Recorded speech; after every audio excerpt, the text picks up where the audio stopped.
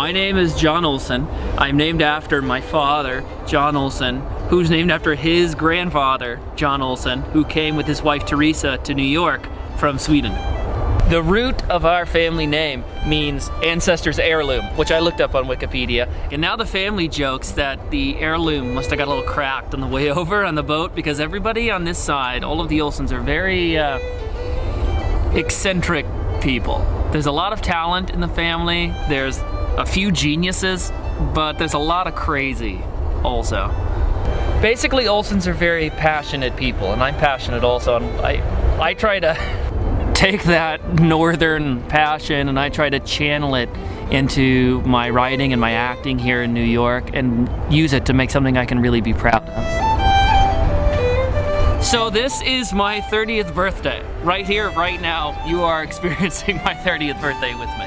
And this whole last year I've been trying to get in touch with my Scandinavian roots because I know why, because I feel like there's a part of me, something very real, a part of me that's over there waiting for me to come over and find it and reclaim it. And I'm not alone because I had an aunt, Elsa, who was first generation, and she had the same thing, and she went back and she traced what she could find of the family. And I would love to talk to her, or to have talked to her, but when she got Alzheimer's, the memories of her whole trip faded. So for me to go back to Sweden, it's like a spiritual journey for myself, but unselfishly, it's also a way that I can kind of recreate memories of that land and that history and share it with the family that's still here.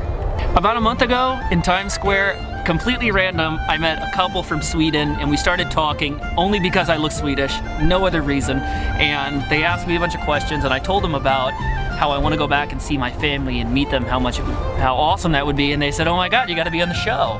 I know that probably everybody who sends in videos says it would be a dream come true for them to have this experience, and I'm sure it would be, but for me it actually would be a dream come true because I dream about it at night and I daydream all the time. This is something I have to do, and the people of Sweden have spoken. My name is John Olson, I'm 30 years old, and I want to meet my family.